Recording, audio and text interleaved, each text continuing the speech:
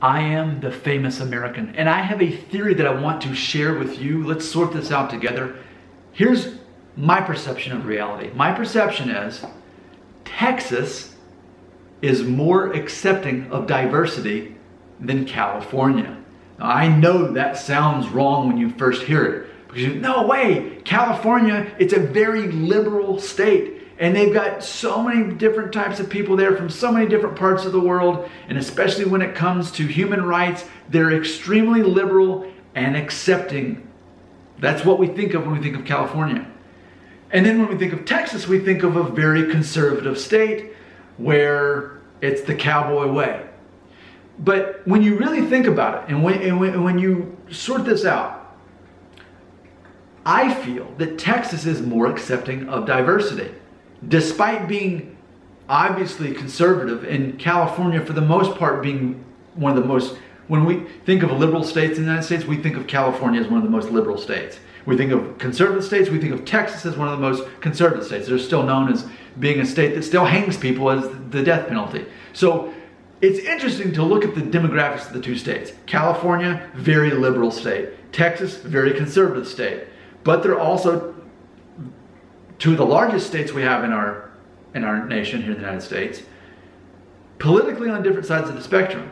But they also both have a lot of diversity. I mean, Texas, just by the history of it, you've got a state where there are a lot of people who are Mexican Americans, whether they were born here or not, whether they migrated. Mexican American culture, so much of the whole cowboy culture, there's my bell book, so much of the cowboy culture was because who were the original cowboys? They weren't white guys. They were black men and they were Mexican men. That's the original cowboys. And then white men stole that concept and turned it into movies and made it seem like everyone was white. Most of them actually were black and Mexican. That's the reality of it. And if you want to check out the episode of Adam Ruins Everything, he actually explained that. And since then I've made videos about that and people have agreed that that's something that a lot of people don't realize.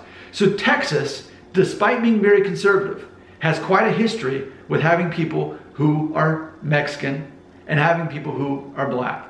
And that has worked, I feel, comparatively speaking, to the way it's worked in California, the supposed liberal state, where people are more accepting of each other. But when I think of the Rodney King riots back in the early 90s, and still now, we think of all this tension with police because of black and white, specifically Bruce Springsteen. Police brutality. I am a Bruce Springsteen fan, by the way. But we see this tension. I even think of the movie, I know it's a movie, but American History X. Have you seen that movie? Like, the dad from Boy Meets World is like the racist dad in that family. And this is taking place in California. When I heard about that movie, I thought, oh, what southern state does it take place in?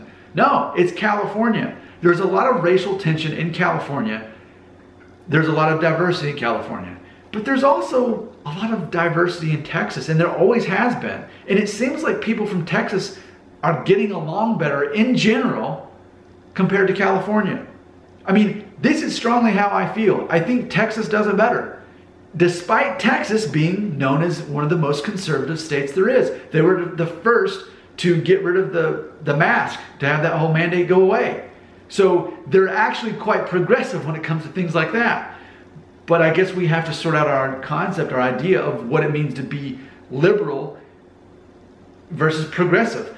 What if being conservative can actually mean that you're progressive in certain ways? We don't think of it that way, but I'm starting to see it that way.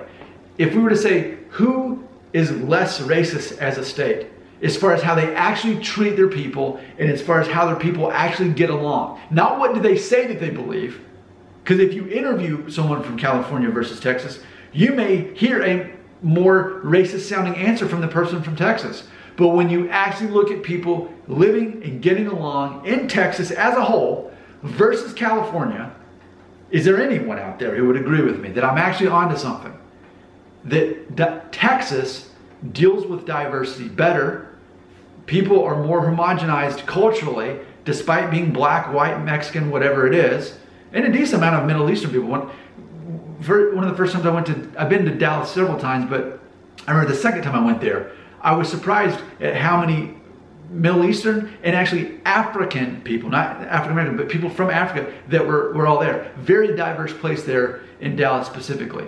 But when I think of diversity and it actually working, it feels like Texas is getting away with it. They're making it work despite being one of the most conservative states as compared to the supposedly all accepting, very liberal, progressive state of California. I would love to talk more about this. This is my opinion, but what's your opinion? Can anybody agree with me? Or are we all gonna say that California does diversity better? I really don't think they do. I think Texas wins the point of this. What do you believe? What are your thoughts? I am the famous American. Your comments go right here.